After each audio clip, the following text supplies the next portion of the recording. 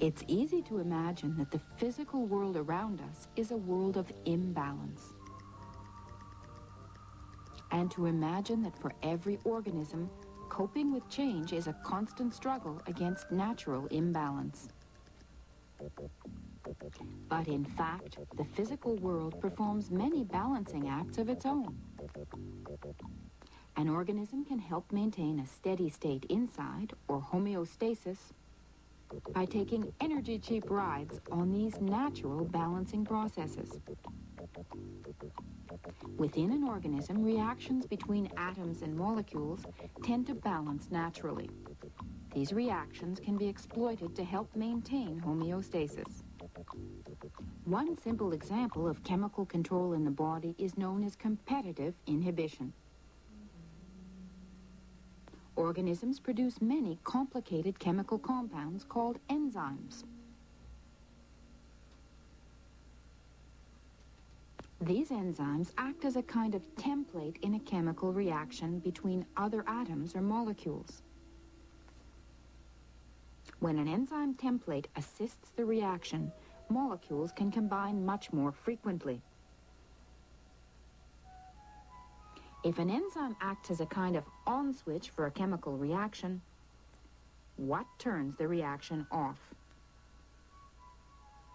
The body usually needs an off switch to balance the amount of a chemical it forms. Consider one particular series of reactions in the cell.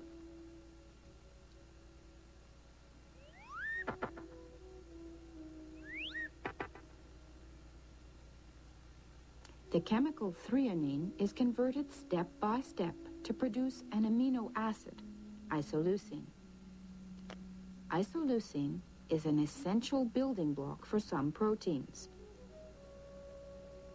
The reaction is accelerated by several different enzymes.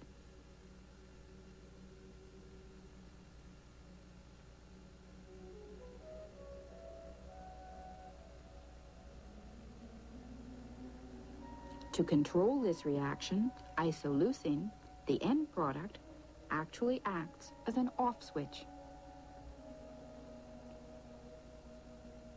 It competes for one of the enzymes.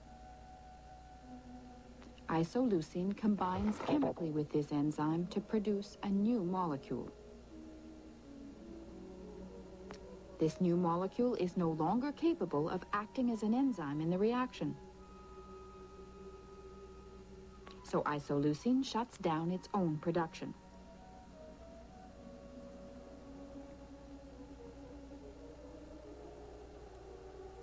But as the isoleucine is used up, it can no longer compete for enzymes and inhibit their function.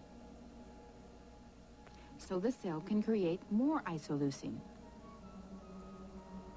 which again shuts off the reaction. This natural chemical process, competitive inhibition, regulates the concentration of isoleucine in the cell. It's an example of how a cell can manipulate the natural laws of chemistry to maintain homeostasis. Cellular respiration is a more complicated biochemical balancing mechanism. Cells require oxygen, which must be brought into the body and then into each cell. At the same time, cell metabolism produces large quantities of carbon dioxide, which must be removed, first from the cell and then from the body. The fluid outside the cells contains a wide variety of atoms and ions. There is continual chemical activity. The law of mass action describes and helps us understand a natural tendency for these chemical reactions to act in two directions. Outside every cell, carbon dioxide combines with water to form carbonic acid, and vice versa. More of one set of reactants shifts the reaction to produce more of the other. In theory, the opposite condition can occur. But in reality, cellular respiration delivers large quantities of carbon dioxide outside the cells.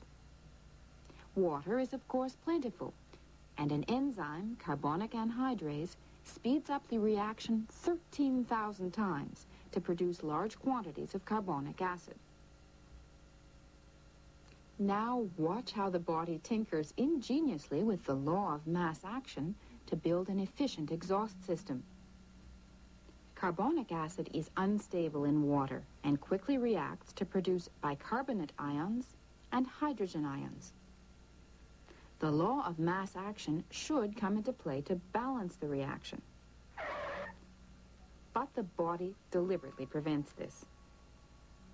Arriving in great quantities near every cell are hemoglobin molecules, which carry oxygen for the cells. Hydrogen ions tend to react with the hemoglobin and release oxygen, with 3 immediate benefits. The oxygen diffuses into cells where it's needed. Left free in the body, hydrogen ions make the blood acid, which ultimately upsets all kinds of body chemistry.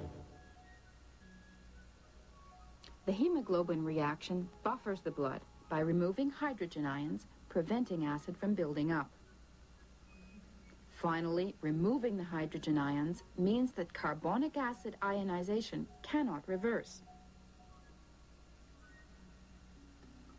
This ensures that carbon dioxide can continue to escape from the cells via a sequence of reactions. The body has manipulated the law of mass action so it works in one direction only. To complete this exhaust system, the blood transports bicarbonate ions and hemoglobin-carrying hydrogen ions from capillaries into veins and eventually to the lungs. Here, conditions are reversed.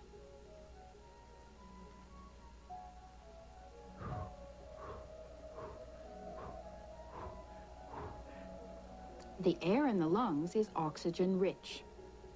The air in the blood is oxygen-poor, so oxygen diffuses into the blood.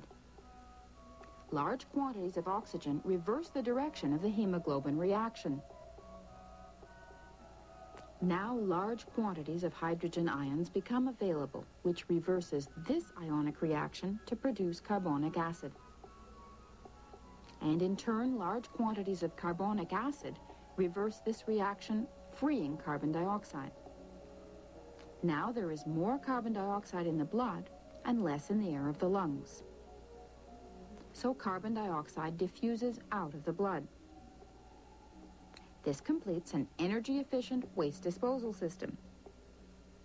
The law of mass action is nature's own balancing act.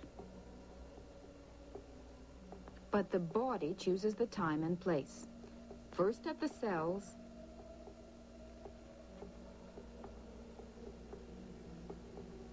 then in the lungs, and then in the cells again, and so on. Chemical seesaws, like this one that balances both oxygen and carbon dioxide in the blood, are important mechanisms of homeostasis.